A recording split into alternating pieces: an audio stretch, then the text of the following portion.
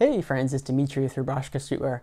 So as you could tell, I am surrounded by a variety of books, and this video is going to be all about books, why I'm selling books, and the whole reason behind that. So if you're not into that, you don't have to watch this video, but if you like my other videos on this channel, then go for it. So recently, since I've been selling cool vintage items on my web store as a supplemental thing to my general clothing brand, I have been really expanding what kind of stuff I want to offer to my customers. And one thing that I'm really excited about is generally offering books, because when I was younger, I was a very avid reader. I would read 2, 3, 4 hours a day. I would read entire chapter books, like a book like this. I would get through this entire book within a day after school when I was younger. I wasn't always a huge reader. That kind of weared off over time, but now I'm kind of getting back into it, and I want that to be a habit slash hobby. Since I'm doing this business full time, I do have a little bit of extra time to do that, unlike before.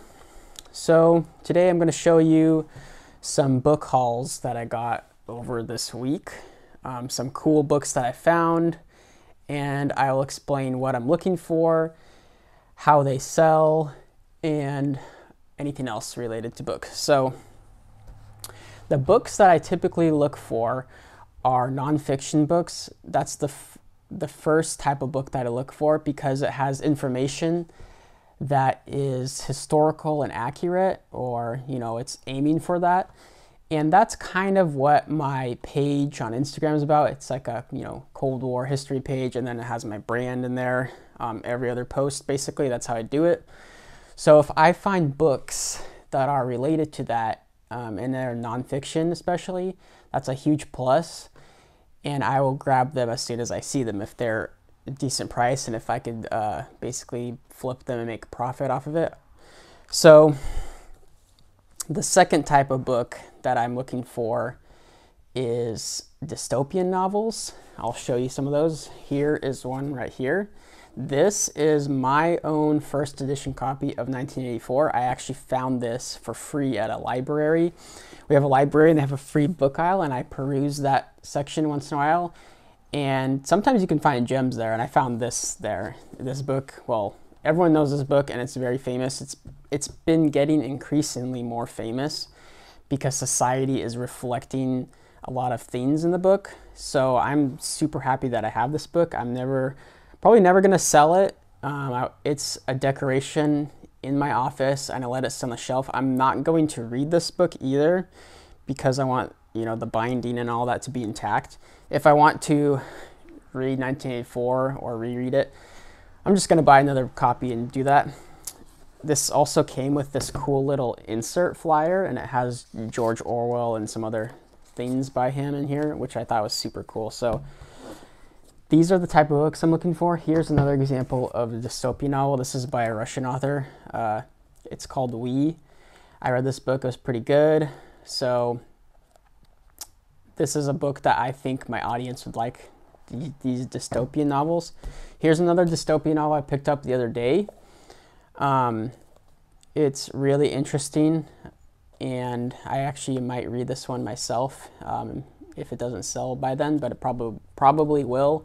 It has a really cool cover. It has a hammer and sickle on it, so that's very intriguing. Someone will probably definitely click on this on the website. So I'm definitely looking for books like this. And then the last kind of type of book, actually there's two more types of books, is just a general fiction book. Here are 2 fiction books that I sourced the other day for a great price, and actually both of these have sold, so I'm shipping these out today to a customer. And like I said, they're all Cold War related.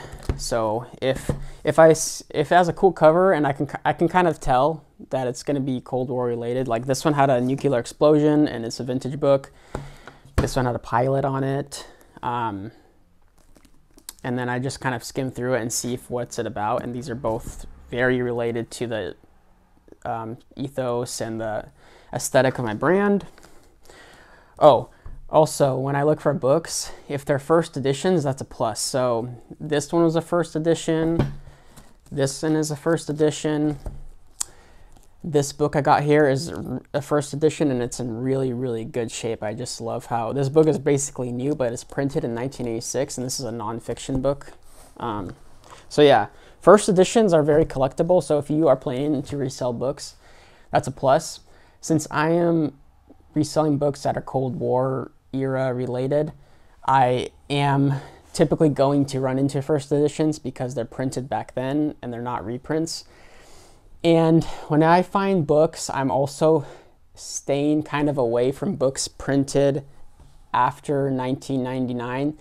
The reason why is because they just don't have that vibe and that aesthetic and feel that old books have if they're newer books. So like, here's an example. This is like, I don't think I'm going to sell this book, but I picked this book up because it's extremely rare, and this is like a cutoff point. So I'm not really interested in books printed in the 21st century. I want older books, and my customers like that as well.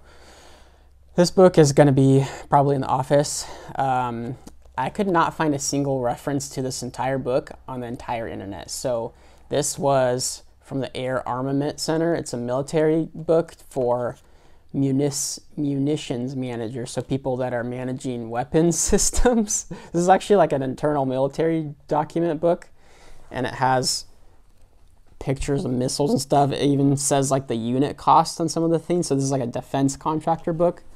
So I think this could be worth, you know, a good amount of money for collectors, because I mean, you're not going to find this book. There was a 2004 edition of this book on Amazon that was listed before, and it looks like it's sold, but it's no longer listed anymore. And then the only other copy I found was a 1984 version. It's called Weapons File. That's what it's called. And that was basically a declassified document, so it was already uploaded on the internet. But as far as I know, this does not exist anywhere. And if you guys can find it, that'd be cool, but I don't think it is. It's going to be a decoration in the office. Here's a couple other books that I picked up from, I get these at thrift stores, libraries, book sales, garage sales, anywhere I could find them. If it's Cold War related, I'm going to grab it. This is actually a really good novel. It's popular. I looked it up, and the very first edition printing of this is worth like $400 or something like that. It's something crazy. This is like a second printing, and this is a paperback, so it's not worth as much, but it's in beautiful condition, no torn up spine, nothing like that. The covers are perfect. There's not major damage.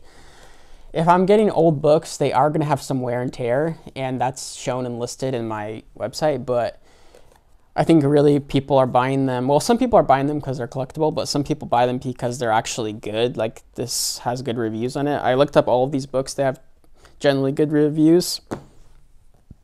Here's another book I found. This is a vintage book.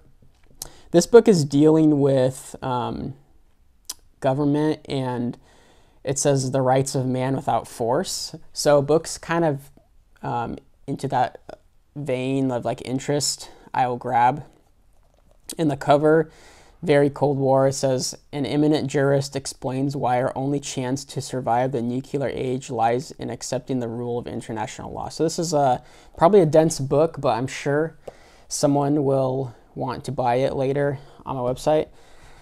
The reason why I pick these kinds of books also is because I know a significant portion of my customer base is educated from what I've seen in discussion threads. A lot of people are military collectors and surplus and all that kind of stuff, and they're super, I guess, geeked out into that stuff. So I know that there's a lot of people that are educated, and I would consider myself somewhat educated as well. I am very into studying history, politics, that kind of stuff. So I know that they would be interested in buying a book or having it as a supplemental item with their order with t-shirts and stuff like that. Another nonfiction book. The better the condition it is, that's also a plus. As you could tell, this one doesn't look like it's been really, maybe it's been read. It has almost no damage on the spine. And this one's also first edition printing. If the book is way too ratty, I'm not going to buy it, because it's like, what's the point of trying to sell it? You know, there's no, it's falling apart. First edition book. This one looks very interesting. It's basically talking about how the USSR was funding terrorist networks as a political tool. It's very, set in its date. Like, I think this is from 1981. So very cool, like, historical perspective back then. The book is in solid condition except the dust jacket has some tears, but that doesn't matter. These ones go for a pretty good price online, and I got it for a good deal, and I think someone will enjoy that. Here's a fiction book that is the first edition, and these ones also are pretty collectible / hard to find, and it looks pretty interesting. Here is a book that I got purely for an aesthetic value. I probably will list this maybe on my website, but I got it because it's honestly just cool looking. It's from 1950. And look at these illustrations in here. It even gives credit to the artist, and it just goes through the entire book illustrating how our government works, and it has the Constitution and the articles and all that kind of stuff in there. And it has very interesting bite-sized pieces of information explaining how our government works. So I bought this purely because I thought it looked cool. If I list this and no one wants it or buys it, I don't really care because I'm going to keep this on a bookshelf because it's a decoration like this one is. I'll show you guys another book that's a decoration. One second. This one. This one is like a technical manual book. I doubt anyone's going to want to buy this to read it because it's like, this is a book that you would read if you are a technician at a nuclear plant or something like that. I got it because the cover is cool and the spine, it just says nuclear waste, and this is sitting on my shelf, and I just think it's cool. It was like, I don't know, $1 or $2. Another interesting book, first edition print, I think, and it is, this is like a perfect example of a book I think my audience would be very interested in reading. Crimes about the governments and drug trade and all that kind of stuff, and that's very linked in with the Cold War, especially when Ronald Reagan was running Iran-Contra. All right, now we're going to go to the last phase of books I'm looking for, and that is large format books, especially books that are dealing with weapons and military, and especially aircraft. A lot of people, for some reason, well, actually not for some reason, when we're younger, a lot of boys, they love to play with jet fighters. I remember I had jet fighters. I had Russian ones and American ones, and I love that kind of stuff. Oh no, the lights went out.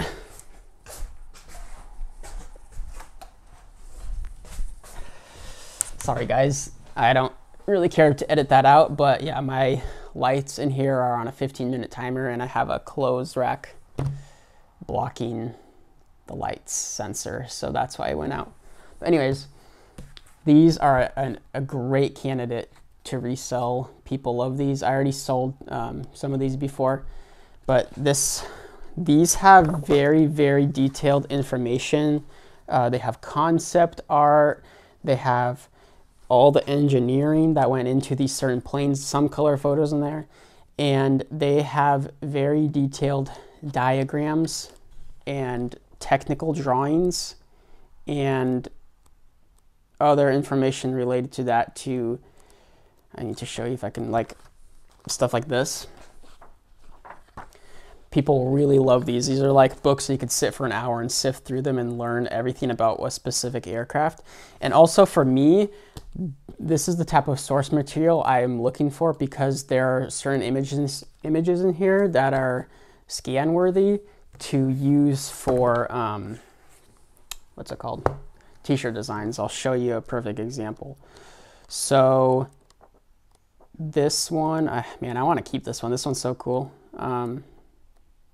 Check this out. It shows all angles of an aircraft, and these would be perfect for a t-shirt, and remix it, add some other things like that. So this one's definitely going to get scanned before I sell it. So these are basically a bunch of aircraft manuals, small books. Then we have, I picked these up too a couple days ago. These ones, I see a lot of these types of books in thrift stores. People buy them for some reason, and I just always see these books, so I picked them up.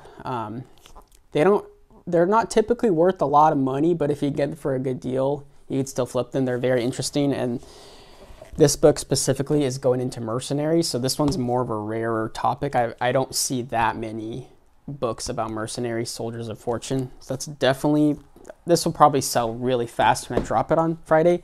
I already listed some of these books, but the rest of them are going to get dropped on Friday. That's when I'm doing the big bunker drop, and then also my general clothing drop. Here's the types of books that are extremely popular. This will go really fast. I sold a bunch of some gun books already. This one is really cool because it has very detailed, beautiful airbrush art. I don't know why, but I just drool over 1980s, 1990s airbrush type of artwork. It was a really cool style back then, and it's actually was used in quite a number of concept art for like military and stuff like that. Here's a perfect, beautiful example right here. I actually posted this on my Instagram page. I just love, love, love that kind of art. I wish we still had it. And this book is super cool because it has a lot of that kind of stuff in here. It basically, all of the guns in here are airbrushed, and this one has these beautiful, they're called gatefolds. Check this out. Look how cool this material in this book is. You know, even if someone was not interested in reading or buying books, I mean, you could like take this out of here and hang it up on your wall. It's super cool. So that is definitely probably going to go really fast. And here's the last thing I got the other day. Helicopter fighters. People really like, I mean, people like jets, but then when there's attack helicopters, those are like insanely cool. There's just so many cool pictures in here and details. There's also a very interesting, cool thing about this book. It is manufactured in Yugoslavia. So this is like a prime example in 1990 of like the end of the Cold War. Yugoslavia is still a country and all that. That gives it a little bit more value, in my opinion, as a book to resell, because it fits that aesthetic perfectly. So yeah, those are books that I look for, and I really like to do this. It's like honestly so fun. I'm so glad that I'm doing this in my business now because I love books. I love bookstores, hunting through them and finding very obscure, interesting books that people might otherwise not know about or find about. They might be interested in this type of books, but I'm the one that's curating this collection for people, and now they have a good resource on my website to find new interesting reads. So yeah, if you guys have any questions or comments, leave me some down below in the comment section, and I'll catch you guys later. Thanks.